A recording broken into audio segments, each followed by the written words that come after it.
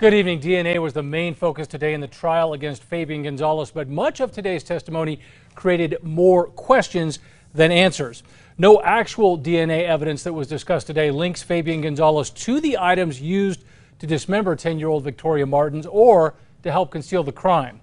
A DNA analyst did say a single sock had both Gonzales and Victoria's DNA on it, but the defense quickly poked holes in that testimony. A DNA mixture of at least 2 individuals was obtained from item 1842-3B. The major DNA profile resolved from this mixture matches the DNA profile from Fabian Gonzales. Did the tissue that you just described on the sock, was that consistent with the other tissue that we saw on the brown blanket and that we've talked about? It was. Prosecutors are trying to prove that Gonzales helped his cousin, Jessica Kelly, dismember Victoria after she was strangled at her West Side apartment back in 2016. But today, the DNA analyst testified that no other articles of clothing or swabs from Gonzales' body tested positive for Victoria's DNA.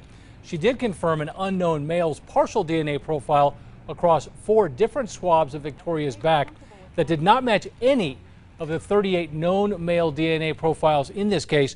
That includes Victoria's relatives, first responders, and Gonzales. Prosecutors say those samples back up Kelly's story that an unknown man killed Victoria after he came to the apartment searching for Fabian Gonzales. Everybody that you had a standard for was eliminated, including the defendant? Every male individual that I had a DNA standard for was eliminated. Argues that unknown DNA could have come from one of Victoria's friends at school or one of her friends at the apartment complex.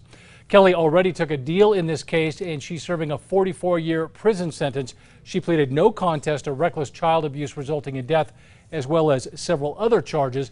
Gonzales is facing reckless abuse of a child resulting in death.